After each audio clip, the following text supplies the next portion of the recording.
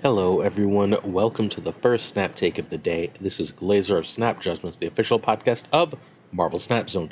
And we've got three awesome decks for you today, as we do every single day. In addition, Untapped has stats on Deadpool's Diner. So I went and pulled, I sort of eliminated the repeat decks, but I pulled five decks from that are competing in Deadpool's Diner with over 50 games and an 80% win rate. So that's what we're going to look at today, all of that. But we're going to begin with this KM Worst deck. It's Sandy Water. This deck looks like the stupidest thing in the world, but it's unshangable, incredible power. It's power ahead of the curve at every spot, power that moves and stopping your opponent from placing power on the board. Brilliant deck. There's so many I tried this out. There's so many little interactions and fun things to do with this build. It's completely wild. White Widow representing a 2/6 is the biggest you get on 2. Jeff is moving power. 1/7 is the biggest you get on 1. Cassandra Nova and Gladiator are the biggest 3s. Rescue and Jessica Jones are both 4/9s, which is huge for a 4. And right under Shang-Chi, Claw is humongous, and Ultron puts out 8 plus 28 power. Is that wrong? No, God. 8, 16, 24 power. There you go. And then Orca is a 6/16. So this deck is just all about putting out absolutely insane power. You can find KM Worst, not KM Best, KM Worst, although obviously the name is homage, at twitter.com/KM Worst. White Widow and Jeff can be Armor, Medusa, Mirage, Nightcrawler, Zebu, and Psylocke. Jeff's real power here is that he can go into that Ebony Maw lane as a surprise move for games you don't end up playing Ultron. Outside of that, he's kind of just there. White Widow is just, again, good power. You are trying to do strong power ahead of curve, basically throughout this whole deck. Nocturne has the same benefit as Jeff, but thus could also be Copycat, Mobius, Hope Summers, Red Guardian, Negasonic, and Polaris. All of those are potential options here. Gladiator and Cassie can be the same as above, but the size on these is key. You want the power ahead of curve, and you also want to try and be playing them into one lane as much as possible. You just sort of want to make one sort of insurmountable lane with all of these rarely played but ahead of curve cards. So you want a lane that has a White Widow, Cassandra Nova, Gladiator, and a Jessica Jones or Rescue. Right? You want that to happen, and then you can Claw on top of that Rescue if you can. So, this gained plus 400 SP in a freaking day to rank 32, which is absolutely insane. This is an absolute cube thief. So, turn 1, if you have Maw, it's alone, right? Turn 2, Widow is more or less equal to Jeff. I tend to prefer Jeff, but there's not really a wrong answer here. Turn 3, Gladiator and Cassandra Nova are your priority. Cassandra generally over Gladiator, because if you need to play Gladiator later, you can, versus playing Cassandra Nova at that point, which kind of sucks. Cassandra Nova is only really good on 3 in this particular deck, and outside of against arishem. Turn 4, you can play Rescue over Jessica Jones, generally speaking, because either Sandman or Claw on Rescue tends to create a fairly insurmountable aim, and those are better than any of your turn 3 plays. Turn 5, at that point, you'd really like to Sandman. You don't have to Sandman, but you'd really like to Sandman. If you don't Sandman, Claw, and Claw is significantly better at Rescue. Jessica Jones, you're fine Sandmanning elsewhere, right? But Claw, you're very often just going to try and use Claw to make that single lane so insurmountable, and then you're looking to Orca the next lane on top of that Claw, and that's where your power comes from. Last turn, you're playing Ultron or Orca. Remember that because you're trying to stack up one lane, Ultron's Shang-proof power is just putting 8 in every lane, and you've got that, which is more than Doom, and you've got these almost empty lanes because of Ebony Maw or whatever else, and that's just how you win with the list. It is really good, and you should check it out. How often, we're going to go back to it quickly, how often do you get to play with Ebony Maw, Rescue, Jessica Jones, Ultron, and Orca? Come on, this list is awesome. Admit it, you're dying to try it. Hey, we're going to talk about supporting the channel. And then right after that, we've got the #1 deck in Snap. This is the only place you're going to find it. I went and tracked down Derek, and I had him tell me what he was playing as the #1 deck. So we're going to take a look at it right after I ask you to hit that sub button. One last look at this deck and hit that sub button to help support the channel. We'd really, really appreciate it. We're doing our best to grow. We're doing our best to hit 15,000 by the end of the year. We're constantly fighting the YouTube algorithm to get our as many eyeballs on these videos as possible. So if you're willing, if you find value, please hit that sub button. In addition, like and comment, because your comments on this video, and I'll ask you what to comment momentarily. I'll ask you what to comment during that #1 deck. You leave a comment as long as you're subbed, you're entered to win a season pass. We're giving away 5, that's right, 5 season passes this week and then 5 more next week. All you have to do is be subbed and comment whatever is asked on each video. Each video carries its own winner. All right. In addition, if you are looking for these an alliance still, the Snap Judgments alliances are still going. We are currently running 8. I know of a player, hi Venom, that has 25, and another, hi Owie, who has like 20. So we are, not doing terribly, but we're also not going crazy. We're running 8. We're willing to run as many as we need to because we want to be as inclusive as possible to our community. Priority is given to Patreon members, which means that if push comes to shove, we will do our best to make sure our Patreon members can join, even the free Patreon members though. So if you're interested, please check that out, patreon.com/snapjudgments. The only thing you must do to be in one of our alliances is join the Discord and then grab the Seeking Alliance role. When you join the Discord, you'll be able to right-click your name and assign a role to yourself, hit the Seeking Alliance role. The link to the Discord is in the description.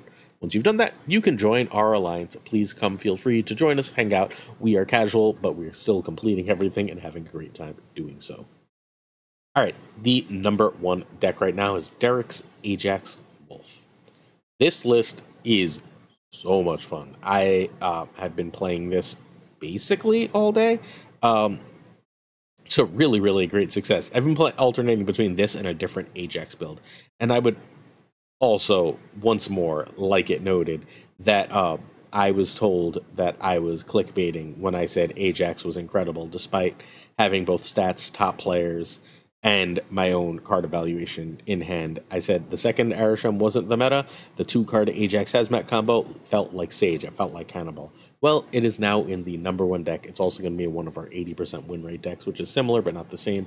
This is a legit card, and this is a hilariously good way to do it.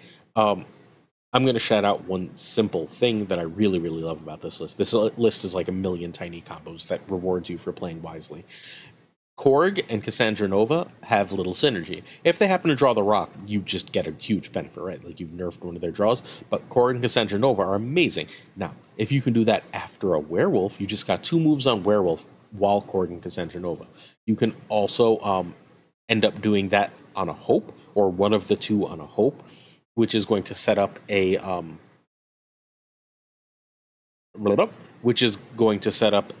turn 5 where you can sort of go off and play everything all over the place, including that hazmat to set up that Ajax last turn. Or you can play on the hope on turn 5, right? You can play Black Swan on hope on turn 5, and even if you do nothing else, you've now got enough energy for hazmat, Ajax, and all your money. Crazy sauce how many different plays there are. Just playing Rocket multiple frickin' times. Amazing. Yeah. The Hood has 2 ways to get rid of the -3. 3 ways, excuse me. You have Beast, you have Falcon, you have Nico, which means you have multiple opportunities to get multiple 6s on the board. That way, 1 6s, just beautiful, beautiful, beautiful deck. Props to Derek. No surprise to see this in the #1 spot. All right, so Derek plays. If you want to check out Derek's name, he doesn't stream or anything, but he is Havoc OP on the leaderboard. That is his in-game name. So Nico is could be Iceman or Spider-Ham. Nico's really, really good here. I don't love those changes. If you're going to make one, I would probably aim for Spider-Ham. Cassandra Nova is amazing here, particularly bouncing Cassandra Nova is at worst hilarious. Because Cassandra Nova is also why Korg is here. So if you got Cassandra Nova, also if you don't have Cassandra Nova, you also probably don't have Korg. But Gladiator is fine, Bishop is fine here at replacing Cassandra. Again, if you have Cassandra, run the damn card. Werewolf, Hope, and Ajax are the requirements. I don't think you actually need Black Swan, though. I think Black Swan is really, really good in this deck. This is one of the best Black Swans ever felt, but you can try Sage, you can try Mystique, you can try other things in that spot, you can try Juggernaut. And I think there's enough there to try to make Black Swan an incredible card, but not a crazy good one. And my question for the day is, when you evaluated cards, I just said I got Ajax really right. Sometimes I get cards really, really wrong. I didn't think Nocturne was going to be very good at all. I thought Nocturne was going to be good. I thought she was going to be poor man's Jeff and just end up on the cutting room floor a lot. I was wrong. Nocturne's arguably the best card on Marvel Snap. I was right about Ajax. I'm very rarely wrong about cards once we've had a week to like look at them and check them out. But what card, when you were evaluating, did you get wrong or right? Please let me know what you think. I'd love to hear about it in the comments, and that's how you enter to win the Season Pass today. All right, turn by turn. So this is the #1 player's main deck with a top rank. There's another deck that Derek also played. Guess when we're going to take a look at it? Well, we do 7 days a week of videos, so that will be in tomorrow's video. We will look at Derek's other list. Okay. Turn 1, Korg is better than the other ones, generally speaking.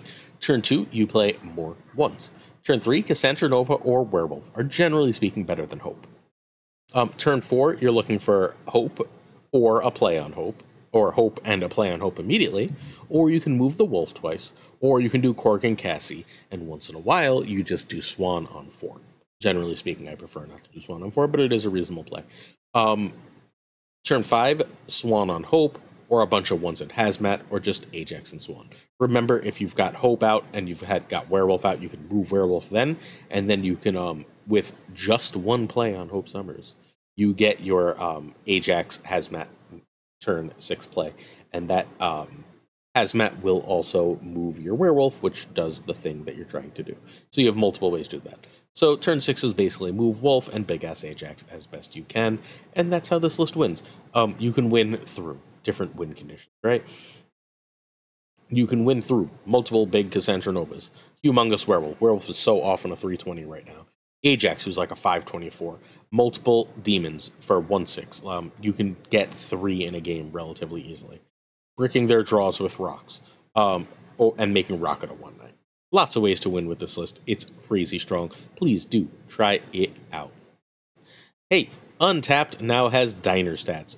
We've got one more full deck guide after these, but since Untapped has Diner stats, I decided to go with 5 decks that have a win rate above 80%.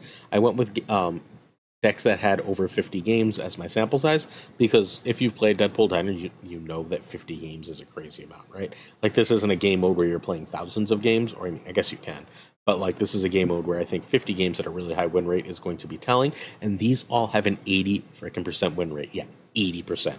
So the first list is the Move Boost. It is the deck that Parry, more or less, actually, this is closer to the, excuse me, this is closer to the Sizer version. This is Owie playing it. The Sizer version, the original Sizer version of the Move deck. This list has the single highest win rate in terms of Deadpool's Diner. What you're seeing here is the power of unpredictability. Juggernaut and Captain Marvel are absolute cube stealers. Captain Marvel, if hit by Gwenpool, is almost completely overpowered, and Cassandra Nova gives you crazy, crazy strong play against arishem, should you still be running into arishem. Everything else about this list is relatively fairly obvious. In a few days, I'm going to commit sacrilege, and I'm going to add Kate Bishop Hawkeye for Jeff in this list, because I want that extra, those 2 extra ones for my Thena plays to make sure I can get my Thena triggers off. Because then I have an extra 1 while playing an extra 2, and I'm super excited for that. But outside of that, this list is the bomb. It is so powerful. This is, look, I play a ton of bounce, but this is, I think, the best thing, the simplest thing to do in Marvel Snap, and to steal a lot of cubes right now. Next up, we have the, this is the kind of deck that Butt and Woody and so on were playing. They were traditionally running Sasquatch and Iron Man. The version that was successful basically cut Sasquatch for Cassandra Nova. This is a stellar list. It is, again, doing Thena shenanigans. Thena midrange seems especially good in Deadpool's Diner. The pressure, the power puts on, and then Juggernaut stealing cubes is huge. You can go over the top of fundamentally anything with Iron Man. Ravonna only has a few targets, But to go Ravonna into Cassandra Nova and thena on turn 3 is completely insane, and then to be able to go Sage and Iron Man to end the game is likewise silly. This list is very strong. Again, really cool. Straightforward thena stuff. This one doesn't do the moving stuff, it just tries to drop a crazy amount of power. If you don't want variability, if you want to just be able to go I drop power, these are all within a few percentage of points of each other and are all worth playing. So this is the second version. The third best deck on the Deadpool's Diner track is this nice, simple Loki list. Arishem list. It is running Loki, but I think what's notable here is I don't see Leech or Dr. Octopus in this list. This one isn't built to do any silly shenanigans. It's just trying to put crazy power on the board. This is the highest win rate Arishem list. All of the high win rate Arishem lists are really, really weird right now, so it's cool to see that the archetype is evolving as the meta has changed. Also, Mirage, not Cable. Who'd have thought? Overall, this is just a really cool list, right? Like, this is built around the Nick Fury, Blob, Mockingbird, Gwenpool style interactions instead of built around screwing over opponents with non-fun stuff. So this is what Arishem looks like as of right now.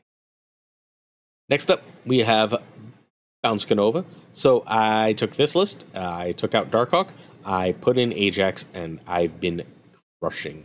This is the best Selene has ever felt in a deck to me. Selene on Hood or Goblin are just insanely strong, and then you watch your opponent struggle. Your Viper is incredible. You still got the multiple ways to get multiple hoods. You do not have hope here, so you have to be more careful. You have to spend your turn early on your Hazmat, or drop your Ajax without priority, and then when you Hazmat, you win. Either one of those works totally fine. This list is a blast. I've been absolutely crushing with it. I've been alternating between this and the Derek list all day, except again with Ajax, because this one is using Darkhawk literally only as Arishem tech, and I can use Ajax better than that because literally this list already has Hazmat. It's completely wild that this is winning so much without that. And finally, we have one more thena list. I have no idea what this list is. I meant to play it, but I didn't have time. I've got a weird alliance problem. I know this isn't what you're here for in this section, but I'm going to say it now. So I spend a lot of time testing these decks, but the alliances want me to play very specific decks. And like, I've got to test decks for the channel, but I'm also trying to complete bounties, and those two don't super mix and match. Like, at all. So I don't know what to do and how to balance this. However, I want to play this list because this looks like, it looks like Noki, right? I love Noki. This is Noki without any of the bullshit. It should be extremely strong, and I love it. Wolfsbane is a 3/7 or a 3/9 with Bast. It's easy to get Havoc to a 2/8, Thena to a 2/10 by the end of the game. Angela gets huge. Red Guardian solves your problems. Just all around super cool list. You've got Ant-Man is a 1/7 if you can Bast it, while the Hood is at 2/9 with a Bast involved. This is like the ultimate Bast list. I need to play this list. This looks really, really cool and really, really interesting. It's like Bounceless Bounce or Loki-less Loki. It seems like a must play. Hey, if you'd like to see any of these decks played, please check out the stream team. Today is Thursday, so Today's Thursday, right? Yeah, I know how my days of the week work. Summer is a teacher, baby. The great Parry Manilow will be streaming a bunch of games, so make sure you check out Parry's stream tonight at 6 p.m. Eastern with these decks. He'll also have a video on his YouTube channel with these decks on them tomorrow morning. GamingwithFlashX will have a YouTube at some point this morning with yesterday's decks as well, so please do check them out. We'd really appreciate it. They're awesome human beings. All right, our final deck of the day. I wanted a Moon Knight deck, and my favorite Moon Knight deck that I had time to try, and again, trying to test like in 8 decks for the day while doing a bunch of bounty stuff. I played more Destroy today than I have in months. Is complicated. However, this is in the few games I did manage to try, it's got a really great win rate, and the few games I managed to try, this is really, really, really freaking cool and really powerful. Moon Knight now, remember, is changed. He was changed in the patch to only affect even costed cards. So that means in this deck, you're hitting Swarm. Great, you have 2 free O3s. You're hitting Midnight, a free 7. Or you're hitting Infinite, which hopefully will give you a 420, well, or a 423. Either the Black Knight Shard or the Ghost Rider's pullback. Cool. That is how this list is intended to go. Alright, you can find Combat playing this very list on YouTube at youtube.com/@CombatSnap. We haven't featured Combat in a while, but Combat's a really great deck builder, so go check him out. Black Knight and Proxima are needed cards. Proxima is in Spotlights. Do I think you should open for Proxima for this deck? No, I absolutely do not. Cassandra, Nova, and Copycat can be Nocturne, Red Guardian, Mobius Players, Wolverine. Pick good 3s or cards that want to be discarded is basically the gist here. Cassandra and Copycat are not important. Cassandra's here because arishem still lurks, and Copycat's here because arishem doesn't always still lurk. Alright, Combat is an absolute chef for this one. Turn 1, you Black Knight. Turn 2, you Black Knight or Blade, and you're only blading Infinite at this point, if Black Knight is out. If not, you are perfectly fine to give yourself some Swarms, or give yourself a free Proxima. Turn 3, Cass or Moon Knight is generally the play. If you were able to get Black Knight out and you have Lady Sif, you are obviously fine to get rid of Infinite at that point as well. Turn 3, turn 4 is a turn 3 play, or you can start by dropping Ghost Rider or Shard. I tend to prefer to go Shard before Ghost Rider if I have the choice of both. Shard is shrunk proof. Turn 5, Black Bolt, or again, turn 4 stuff, and then turn 6 is Shard or Ghost Rider and Stature. And remember, both Moon Knight and Black Bolt will get you that Stature. One last look at this very cool list. I stuck it at the end because this is just spice. So I hope you enjoy this spicy Marvel Snap deck list from our friend Combat Snap. Questions of the day, then we're done with you until this afternoon when we talk OTA. So Fire Troll says, in a true 50-50, do you stay in 2, 4, or 8 cubes? True 50-50? Yep. So one of the rules that Woody's group has is it's not a 50-50, which means that, like, hey, there's other factors involved, like locations, like them moving cards, that mean you're coping by saying it's 50-50. But if it is a true 50-50, as Fire Troll says, yes, you should stay 100% of the time. No, it doesn't matter how many cubes there are. Sorry, there is an exception to that in Conquest, but we'll come back to that in 1 minute. So on ladder, you stay. If you retreat on 2, 4, or 8 cubes on a 50-50, you lose the initial amount 100% of the time. In a 50-50, by staying, you stay 50% of the time. Over time, over any time, like if this happens twice and you win 1 and lose 1, you are now even, and if it happens 3 times, you're now ahead. Cool. You should absolutely stay. Now, there is an exception to this in Conquest. In Conquest, you should have an idea of whether your deck is favored or not. If your deck is heavily favored, we're talking 60-40, right? 58-40, whatever. You get the idea. If your deck is heavily favored, you can run on a 50-50, assuming that the longer the game goes, the more your natural advantages will present themselves and allow you to win, because you will have a greater than 50-50 throughout the match. Get it? Cool.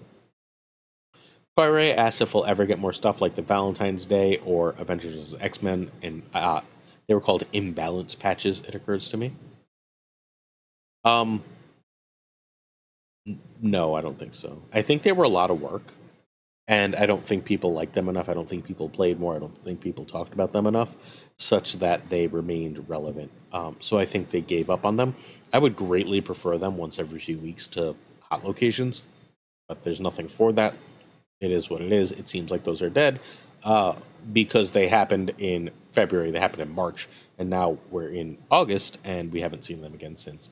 So my gut feeling is that these are now gone, unfortunately. In fairness, though, I did ignore them, so it's not like I helped them live, right? Mandatory Burnout says, one artist for an upcoming season of Whatever I Want. Who is it? So it's Jamie McKelvey. I absolutely love Jamie McKelvey art, and I'd probably do a New Mutants or New X-Men style season. I want the like 2000, mid-2000s New X-Men, the young X-Men team, or 80s New Mutants, or just like a Young Mutant season. I would have Jamie McKelvey do it. Jamie McKelvey is the artist of the amazing Young Avengers run that I love so much, along with Kieran Gillen, and I want to see him do more awesome, young, like, vibrant art. Models wants to know what love feels like physically to me. It's apparently a question that my friend Models likes a lot. I can feel love right around here. I don't know why. There's a warmth to it and a caring to it and a worry to it. There's like always a concern, like a wish for well-being, while with a understanding and that there's a lack of control for that. That causes like worry bordering on fear when it's focused on.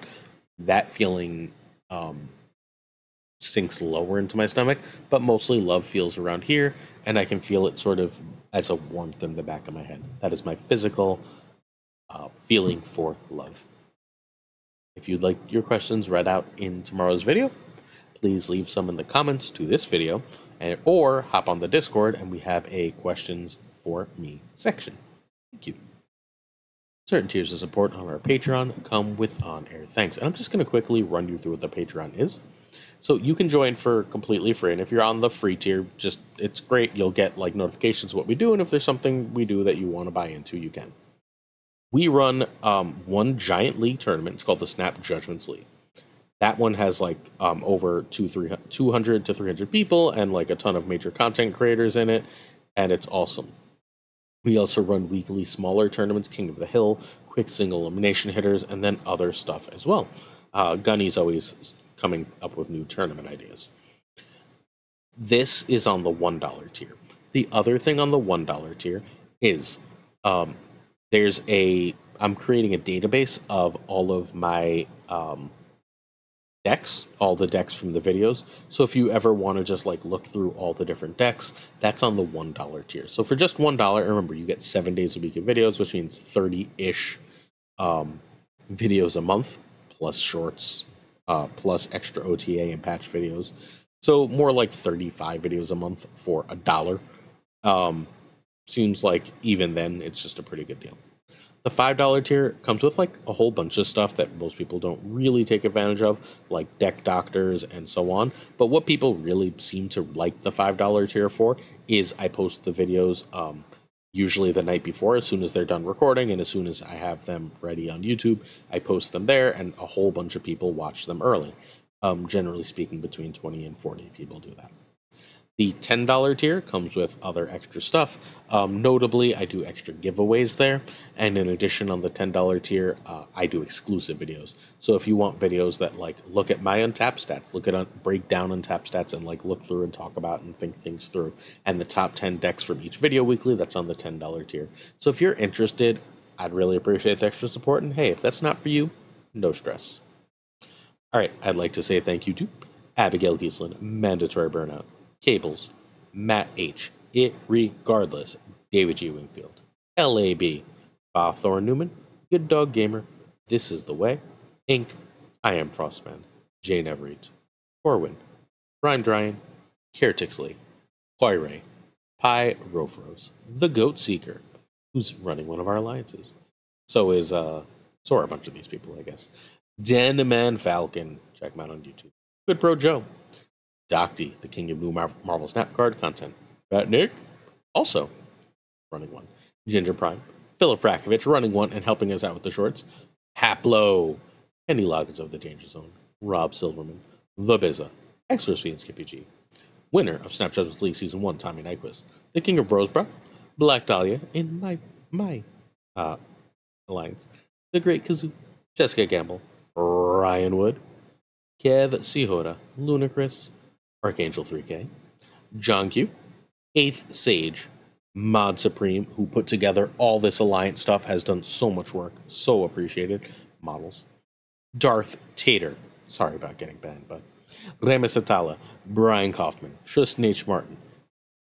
Tristan, I hope you got in. If you didn't, shoot me a message, please. Jason B, J.D. McDonald Dean Ho, The Fuzzy Dunlop, Spectrumix, Matt H, there's 2 Matt H's, DJ Mackie Hijinks, No Frickin' Flex, Laris, Greg Sterry, Seamus, Jonesy, 2 Ties, running an alliance, running my alliance technically, the great Lauren Whatevs, the Pirate King Tuccrr, the Homie Man, and of course Gunny T, where the T stands for Don't forget there's a second video coming today, but if you'd also like to hear more about the data mines, please check below. I did a full video breaking down the data mines, which are the full October season, which is symbiotes. And hey, get excited, Bounce and Discard are getting new cards. Peace.